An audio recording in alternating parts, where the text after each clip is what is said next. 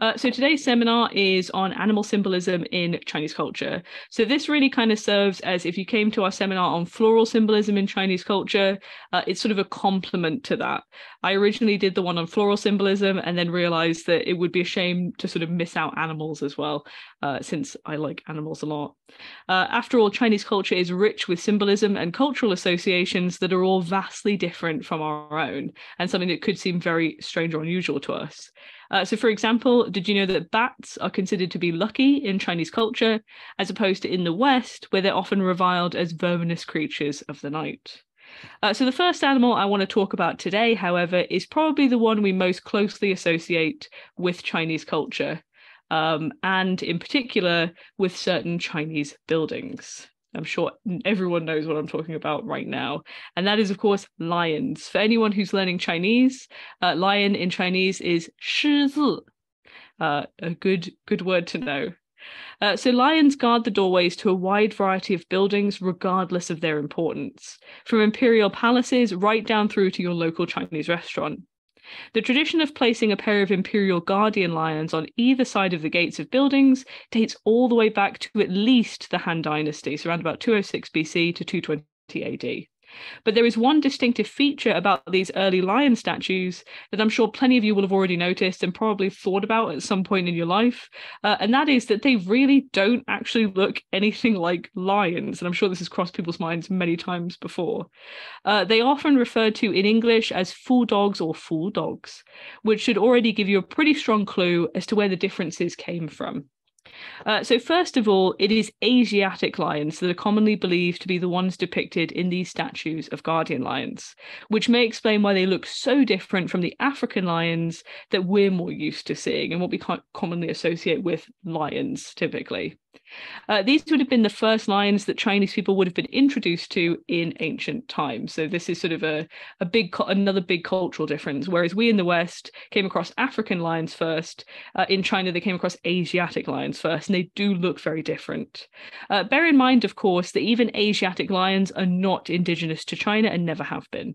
But numerous historical records indicate that lions were brought as tribute offerings or as curiosities during the Han Dynasty via the Silk Road. According to these records, pelts of lions and sometimes even live lions were brought from places such as Sogdiana and Samarkand, ancient states of Central Asia, and then brought along the Silk Road into the imperial capital of Chang'an, which is now Xi'an, where the terracotta warriors are. For example, a historical document known as the Houhan Shu, or the Book of Later Han, which was written sometime between 25 AD and 220 AD, contains several instances of lions being brought to the capital as imperial tributes. On one particular occasion, which took place during the 11th lunar month of 87 AD, it was documented that an envoy from Parthia, which is now modern-day northeastern Iran, gifted a lion and an ostrich to the Han court as a tribute. As you can imagine, even a small Asiatic lion was enough to capture the imagination of the imperial court, with Han Chinese people quickly beginning to venerate lions as symbols of power. This is even reflected in its name, as the first character of 狮子 contains the radical 师, which means master. You can just see it here. So if you know the word 老师, teacher, it's this bit of the character here. And this bit sort of denotes that it's about an animal. So an animal, some type of animal master. It is possible that this is simply a phonetic component of the character, since this other radical here, 犬, is the old word for dog, which is often used now in association with animals. So you know if that gets put into the character, it is an animal of some description. And is often included in the names of, most dog-like animals. But it is hard to ignore the nobility that this association brings to the lion, this idea of it being sort of a master among the dog-like animals.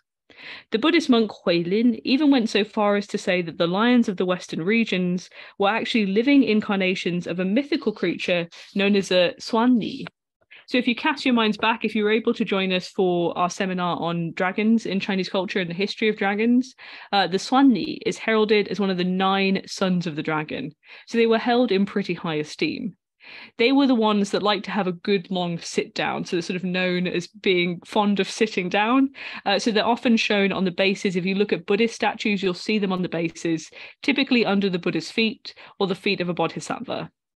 In fact, lions have been revered within Buddhism far earlier and have been found in Buddhist art as early as 208 BC. Thus, Buddhist monks travelling along the Silk Road were keen to introduce lions in their religious capacity as the protector of the Dharma, which in a very general sense refers to both cosmic law and order and also the teachings of the Buddha. Due to this connection, they became associated with the concept of protection and guardianship, even as the religious connotations gradually dissipated over time. They became the natural choice as regal beasts that could be used to guard the emperor's gates, as well as the gates of other prominent buildings such as temples, government offices, and the homes of prominent officials. In fact, since the lion's mane was often regarded as a symbol of seniority, the number of coils on the lion's mane would sometimes be used as an indicator of the homeowner's rank as well. For example, a high-ranking official would have up to 13 coils on the manes of the lion statues that guarded his home. Throughout certain dynasties, the lion was also used on the badges of certain officials to denote their rank.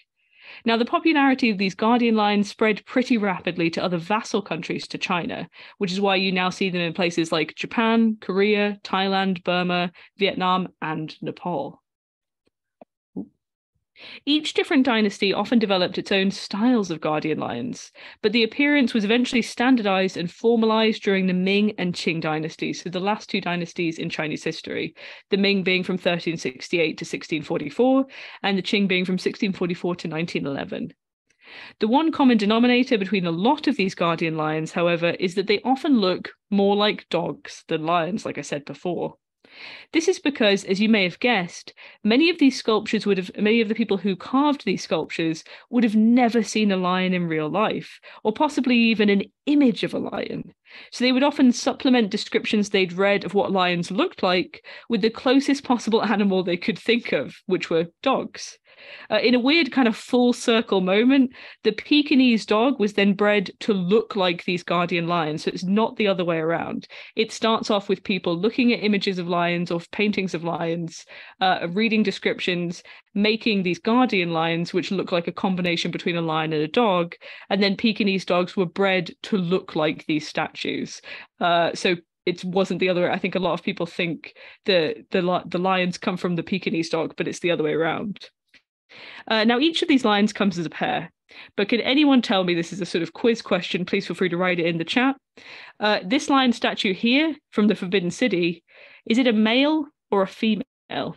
Do you know? There is one very obvious indicator, if you know your lion statues, that will tell you whether it is a male or a female. So is this lion statue a male or a female? Does anyone know?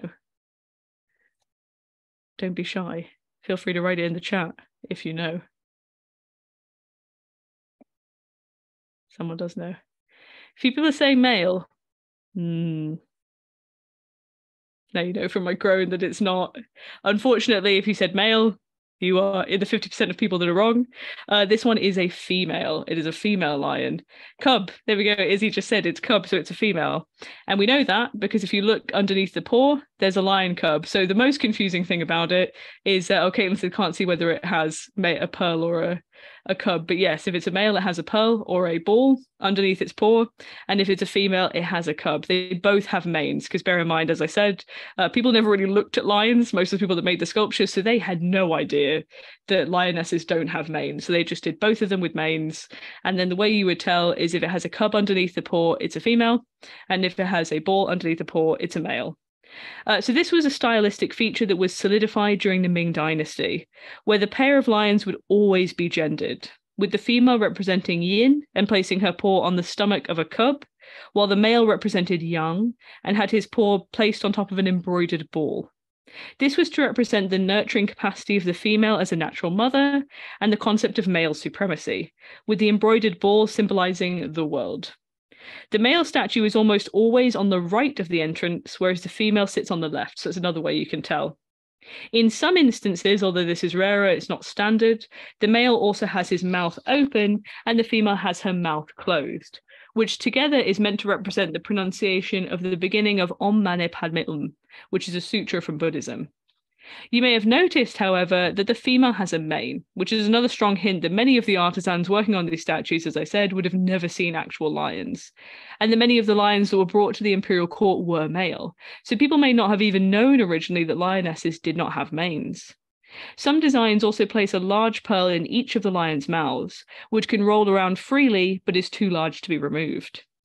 Bear in mind that when these statues were placed outside of imperial tombs or palaces, it was because the lion was believed to have almost mythical protective powers. For this reason, they were also frequently used on door knockers or in pottery, for those people who weren't wealthy enough to afford their own pair of stone lions.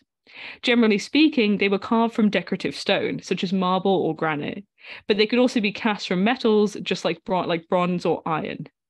Historically, the expensive materials and amount of labour required to make them meant that only wealthy or elite families would have their own pair of guardian lions, so it was a real sort of status symbol. Nowadays, however, it's not uncommon to see guardian lions, large or small, gracing the entrances of hotels, restaurants, and sometimes even supermarkets in China. Now, alongside the guardian lions, one of the most recognizable cultural associations when it comes to lions is the lion dance, which depicts two lions chasing a ball. I'm sure some people may have seen it before. For the sake of brevity, however, I won't be going into any depth on the lion dance as we've got other animals to look at. In fact, the next animal may not seem like the most obvious, but it is one of the most, if not, I would say the most, culturally significant animal in terms of Chinese art and design. And that may surprise you, and that is the bat. So for anyone who's learning Chinese as well, bat in Chinese is bianfu, and the pronunciation of its name is actually super important as to why, as you can see here, it is considered so important in Chinese art and motif. In fact, I went for years and years not realizing that these were bats. If you look at a lot of the motifs in China, they're really well hidden, which is, I think, why a lot of people don't really know that bats are so important in Chinese art. But if you look closely, you'll see so many of them once you start noticing them. It's really creepy. It's like a really uncanny thing that starts happening. As soon as you realize that they're everywhere, you see them everywhere. Kind of weird. So while bats continue to be reviled in the Western world, as I said, as sort of verminous creatures, in China they are celebrated as one of the most auspicious animals. Images of bats have graced the finest pottery, murals, architecture, and all manner of artistic works in the country from as early as the Han Dynasty, so again 206 BC to 220 AD. This vase, for example, dates back to the Qing dynasty, so 1644 to 1911, and is currently on display in the Asian Art Museum of San Francisco. As you can see, it is totally covered in bats, and it's designed to look like a bottle gourd as well. All of this has been thanks to a linguistic trick. The second character in the name of bat, or fu, is a homonym for one of the most culturally significant and auspicious words in Chinese, that of fu, which means blessing or good fortune. You will undoubtedly have seen this character before, either pasted on the doors of people's houses in China during Spring Festival period, or hung on the back wall of your favorite Chinese takeaway. It's pretty much, this character is kind of, much like bats, it's kind of inescapable. During Spring Festival, the character Fu, you may have also noticed if you've been in China during Spring Festival, they hang it upside down, since the word dao, or to invert or to hang upside down, is again another homonym for the word dao, which means to arrive. So it's a symbol for saying they want to invert it is to want happiness to arrive at your home. In this way, as I said, the cultural association between bats and the arrival of good fortune was further reinforced by the fact that the bats, of course, famously sleep hanging upside down. So it couldn't be any more perfect. Not only do bats have a character in their name that sounds like the character for blessing or good fortune, they also sleep upside down, much like when you turn the character upside down. Now, red bats, as you can see here, were a particularly potent symbol of good fortune in China, since red is also the most auspicious colour in Chinese culture. This is not so surprising when you consider the fact that most animals that could fly were associated with heaven, and the bat was particularly special, since it is the only mammal that can truly fly. For this reason, historically, it was also known as I love this, TanSuo, or the heavenly rat, which I think is really cute. I love bats, so I feel like we should start calling them heavenly rats in English as well. From a practical perspective, bats would often eat flying insects that plagued the country's farmers, so they were welcome arrivals in China's rural communities as well. Alongside their association with good fortune, there are also legends about white bats that could live for thousands of years. So they were also connected with the concept of longevity. So they're kind of an all-around great animal. This is why a common motif on Chinese porcelain is peaches surrounded by bats, as these were both popular symbols of longevity.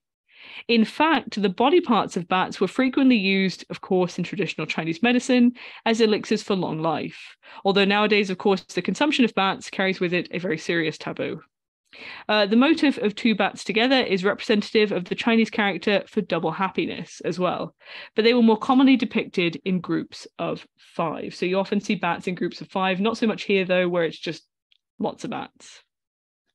Groups of 5 bats were designed to represent what are known as the Wu Fu, or the 5 blessings. You can see here 5, and then here the character Fu, meaning blessing. The term Wu Fu has a long history in China, as it was originally cited in the Classic of History, or the Shu Jing, which dates all the way back to the Zhou dynasty, so around about 1045 to 256 BC. It's one of the oldest texts, one of the 5 classics. In the Classic of History, these 5 blessings were referred to as longevity, wealth, health and composure, love of virtue, and the desire to have a peaceful death in old age. So 5 things that you should want in life: longevity, wealth, health and composure, love of virtue, and the desire to have a peaceful death. I think that's something we can all kind of relate to, in old age specifically, not just a desire to have peaceful death. Although this changed briefly during the Han Dynasty, when love of virtue was replaced with prosperity in government, nowadays they have been solidified simply as health, wealth, virtue, longevity, and peace in death. Those are the 5 blessings. Thus, a group of 5 bats is meant to depict a wish for these 5 blessings in life. There are 3 main motifs that utilize these 5 bats as well. The first, which you can see here, is known as Wu Fu Peng Shou. Within this motif, the 5 bats surround the stylized character of Shou, which you can see here, which means longevity. This motif, of course, really emphasizes the concept of long life and is quite popular in Chinese architecture, as families believe the blessing will be passed on to their descendants as well. Now, the next motif is known as Wu Fu He He, which is an image of the 5 bats surrounding a round box. The words He He literally translate to mean and a box, but He, as you can probably already guess, is a homonym for He. I don't know why I'm saying it over and over again, it sounds the exact same, but that means harmony.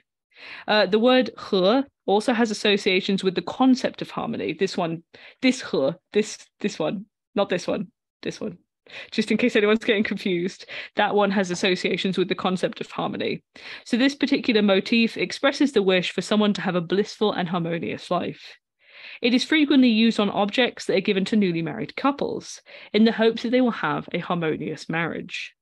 Now, the final motif is known as Wu Fu Lin Men, which is most commonly used as a blessing to relatives, particularly during Spring Festival. This ties the bat in with its linguistic origins, as it shows the group of 5 bats typically surrounding the character Fu, this one here, meaning blessing. At the start of Spring Festival, many families will post red paper with this motif on their door, in the hopes that the 5 blessings will be bestowed upon them in the coming year. Now, before we head into our break for the day, let's take a look at some of the less desirable animals in Chinese culture, which also conveniently come in a group of 5, so it makes quite a nice segue for me as well. So 5 animals that you don't really want to come across, and those are the 5 poisons, known in Chinese as Wu Du. So this gauze that you see here dates all the way back to the Ming Dynasty, so between 1368 and 1644. And if you want to have a look at it, it's currently on display at the Met Museum in New York, as far as I'm aware, last time I checked. Not that I've been, but it says so on the website. Although the patterning is quite subtle, if you look very carefully, you should be able to find all of the 5 poisonous creatures on here, which are known in Chinese as Wu Du, or 5 poisons. Now, these 5 most reviled creatures are the snake, or in Chinese, shi, the scorpion, xie, or sometimes the spider, zhizhu, the centipede, also known as wugong, which gives me nightmares because centipedes in China are not the same as centipedes in the UK. They're horrifying, kind of like xenomorphic, alien-looking creatures. Look them up. Look up the Chinese red-headed centipede.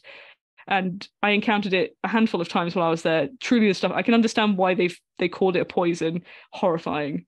You also have the gecko, bihu, or sometimes just the lizard, and then finally the toad, hama.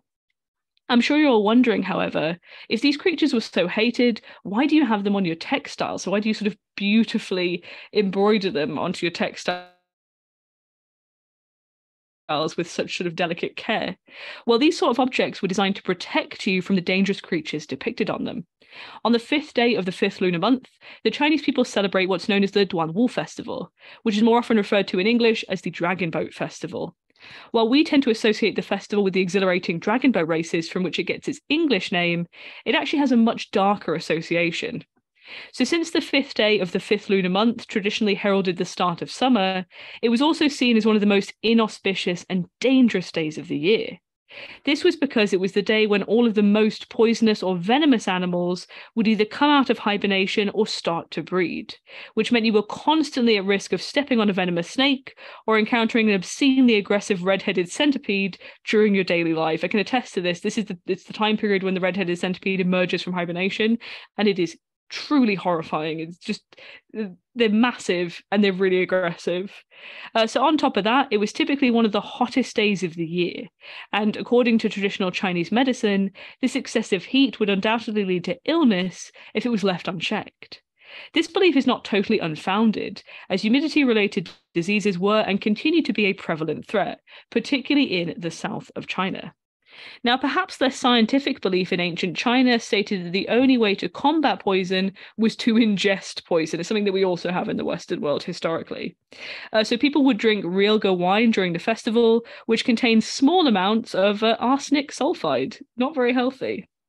In some cases, they would also mix cinnabar into their wine, which again contains mercury, so not something you really want to be drinking. Families would also hang images of the deity Zhonghui in the hopes that he would protect them from the 5 poisons and other common humidity-related diseases. Now, another really bizarre, albeit uncommon custom involved what was known as the ghoul poison, which has achieved a degree of infamy due to the way in which it was made. So in order to make ghoul poison, you first had to seal several venomous creatures inside of a closed container. Now, usually this is really bizarre, by the way, so brace yourselves. Usually these creatures will be picked from the 5 poisons, with the most common being the centipede, the scorpion, and the snake, also probably the easiest ones to catch. These creatures would then be forced to fight until they had eaten one another, with the toxin supposedly concentrated into the single survivor. Sadly, the ordeal was not yet over for this sole survivor, as it would be killed and its body would be fed to larvae. The last surviving larva was the one that held the poison, so the most concentrated poison. It was believed that ghoul poison could be used to ward off the 5 poisons, but it was also used in black magic to manipulate romantic partners, cause people to develop malignant diseases, and sometimes even to cause death. As you can imagine, when you force a bunch of venomous creatures to fight each other and then eat the one that wins. The most common custom during this festival, however, was the making, giving, and wearing of what are known as 5 poison charms and amulets, or 五毒钱. So 5 poison money in Chinese, such as the ones shown here that date back to the Ming Dynasty. They're quite pretty. I really like them, even though they contain poisons. In Chinese, they are literally known as 5 poison money. And as you can see here, they are shaped like ancient Chinese coins. They are actually part of a wider tradition in China known as Yangsheng coins, or Yansheng coins, or Yanshengqian, or sometimes Chinese numismatic charms, which are special decorative coins that weren't legal tender and instead had a ritual function, such as use in fortune telling or as protective talismans. 5 poison amulets, as you can see here, contain depictions of the 5 poisonous animals and were customarily given to children by their parents during the festival, so that they could be worn around the child's neck. The parents might also hang a small pouch filled with mugwort around the child's neck, which played a similarly protective function. In some variations, you may even notice that the tiger is considered to be a member of the 5 poisons, but this isn't because they were believed to be poisonous or even dangerous. Tigers were known to be solitary animals, and in Chinese, the word for solitary, or gu, has a similar pronunciation to the Chinese word for poison, or du. Some historians have theorized, however, that the tiger only appears on these coins because of the connection to Qu Yuan, who was born on the Tiger Day. So anyone who knows the Dragon Boat Festival probably knows the very sad story of Qu Yuan. The story of Qu Yuan is the basis for the Dragon Boat Festival. Without going into too much detail about it, because I'm sure some people have heard it to death, and it's quite long. Qu Yuan was a loyal statesman during the Warring States period, so 476 to 221 BC, before China was unified. Now, he tried to warn the Duke of Chu about the conniving state of Qin, but his warnings went unheeded. When his beloved state was conquered by the state of Qin, he famously threw himself into the river and drowned. The dragon boat races then on this day are actually meant to represent the boats of fishermen as they paddled out to try and save his life. So on that very cheerful note, let's have our 5-minute break. And I thought my stupid image for today for a 5-minute break is a picture of bats. When you flip it upside down, it looks like they're having a dance off, which I really like. And also bats are just great. Perfect. So I wonder if anyone can guess what our next animal is going to be. It is, in fact, the tortoise, of course, also known in Chinese as gui. So the significance of the tortoise in Chinese culture is undeniable. I'm sure people have come across tortoises before, certainly in Chinese temples, in Chinese motifs, in movies like Kung Fu Panda, which aren't Chinese but draw on Chinese culture. So I've put here tortoise or turtle because there's not such a huge distinction historically between the two animals. We'll just jump in the chat. In Chinese, a tortoise is known as gui, and a turtle is known simply as hai gui, or a sea tortoise. The most famous turtle in Chinese mythology was known as Ao, who was a giant sea turtle that was believed to live in the South China Sea and existed during the formation of the world. You can actually see Ao at the bottom here of this brush pot dating back to the Qing dynasty. So this is him having his head stood on, with the deity Kui Xing, the god of literature, just kind of standing on his head. In fact, this image is pretty much emblematic of Ao's bad luck. So according to one particular legend, the goddess Nuwa, who is the creator of mankind, she took Earth up and made people in the Chinese origin story. She chopped off Ao's 4 legs and used them as supports when she was repairing the sky. In other myths, he comes off a little bit better, as he is said to still be alive and he resides in the Bohai Sea, where it is his job to carry the 3 islands of the 8 immortals, Peng Lai, Fang Zheng, and Yingzhou, on his back. So he is getting his head stepped on, he's having his legs cut off, or he's carrying islands on his back. So he doesn't really have the best luck.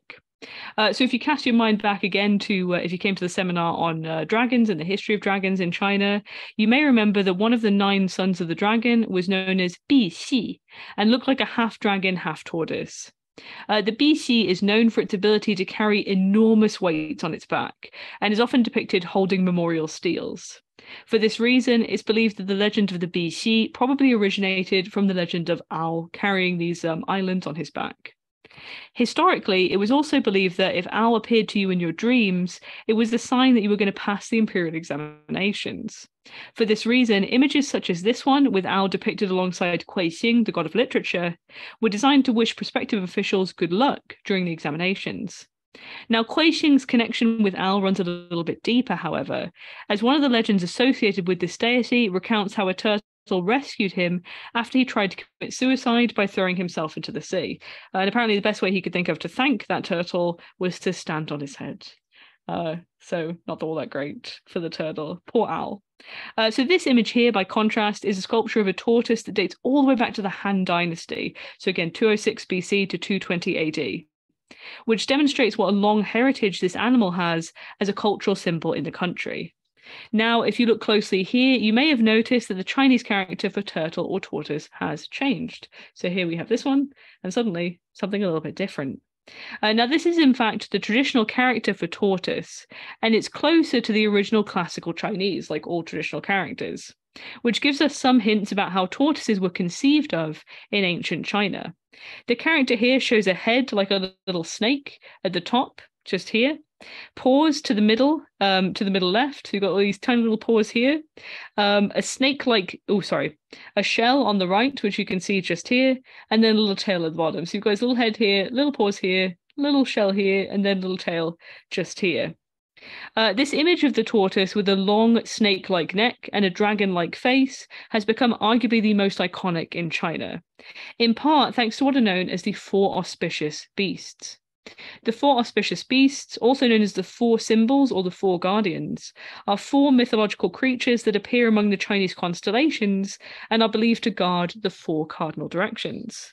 Now, these are the azure dragon, who belongs to the east, the vermilion bird of the south, the white tiger of the west, and of course the black tortoise of the north, the one I'm going to be talking about right now. Now, as I mentioned, if you came to our seminar on five-element theory, the black tortoise's Chinese name actually means, so Xuan Wu here means black or dark warrior. Xuan doesn't really mean black. Hei, Heizi means black. Xuan has these connotations of something that's dark and kind of like esoteric. So dark, hidden knowledge, but sometimes referred to as black. And it's often depicted with a snake wrapped around it, since the tortoise and the snake were both associated with longevity. In fact, it was conventionally believed that a tortoise could live up to 10,000 years.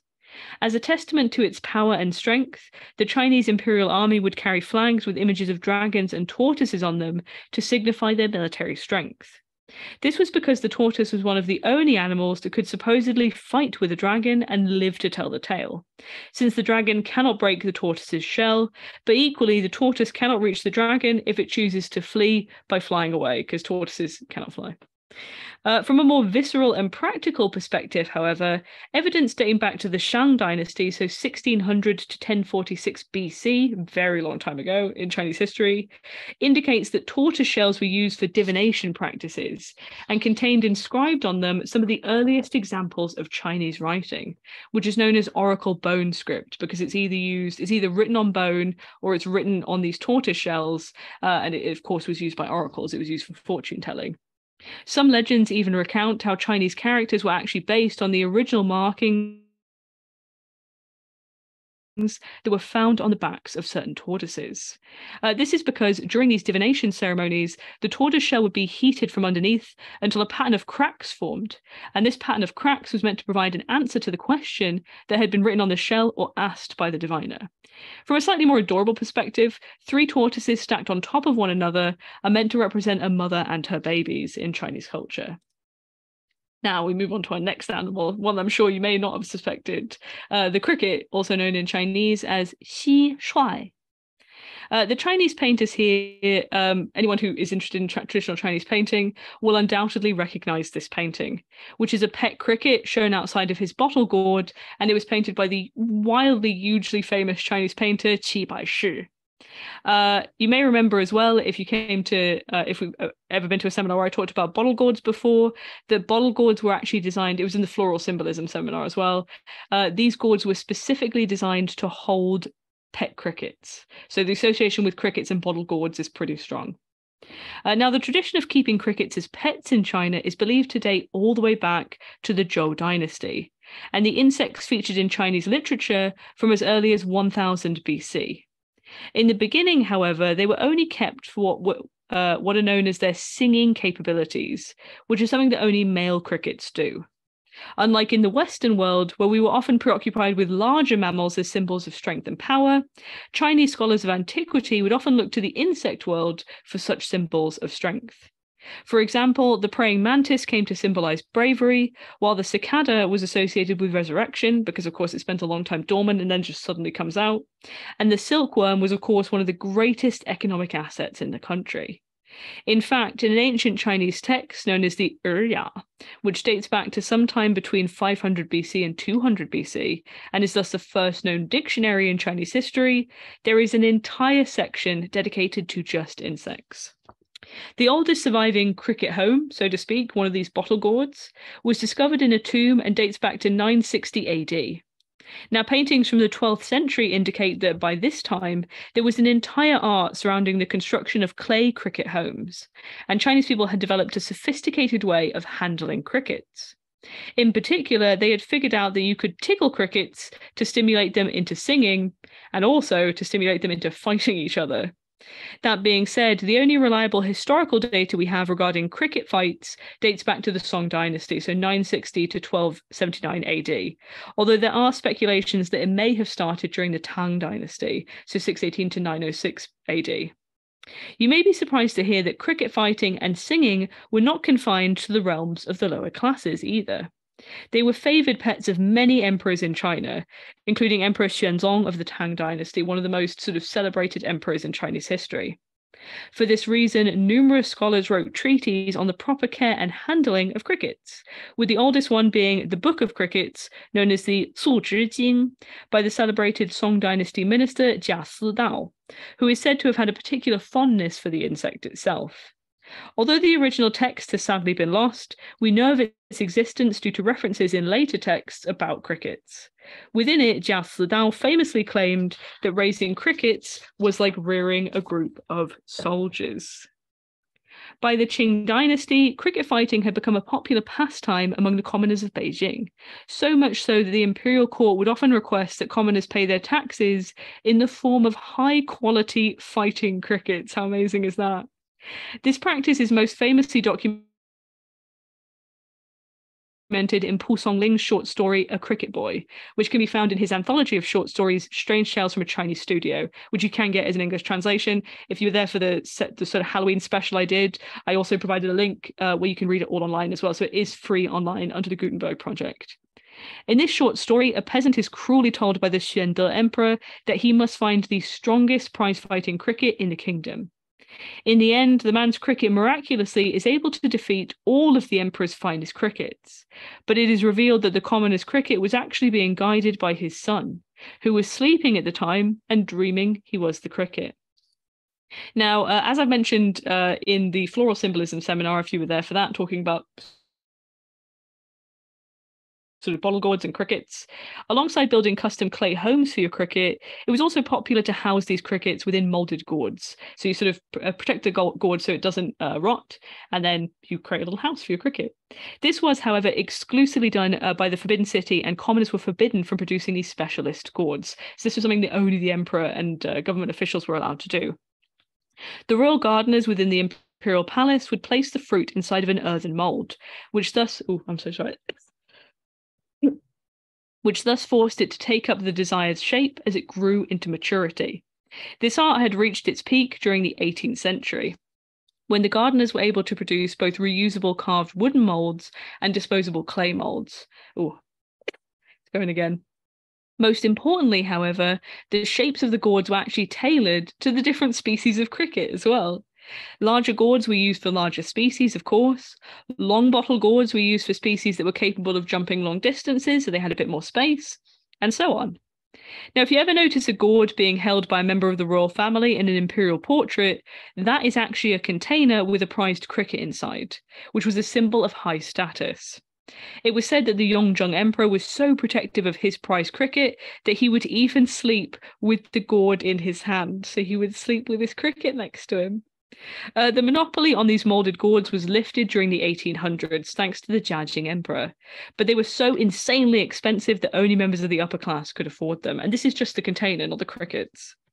Alongside bottle gourds, there were a wide variety of other containers that were used to house crickets. So, for example, in the photo you can see here, we have what's known as a guo long er, which was a container with a lid on the top and a hole at each end.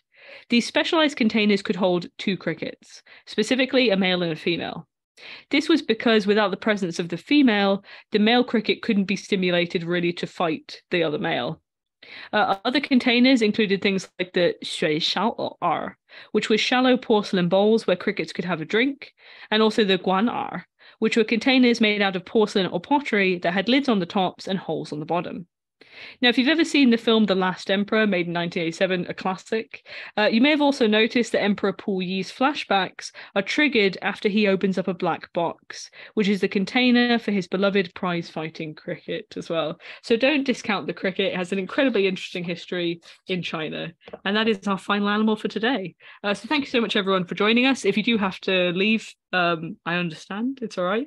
But if you want to join in our discussion, or if you have any questions, please feel free to. So for our final discussion, oh no, you can end the recording as well now, sorry.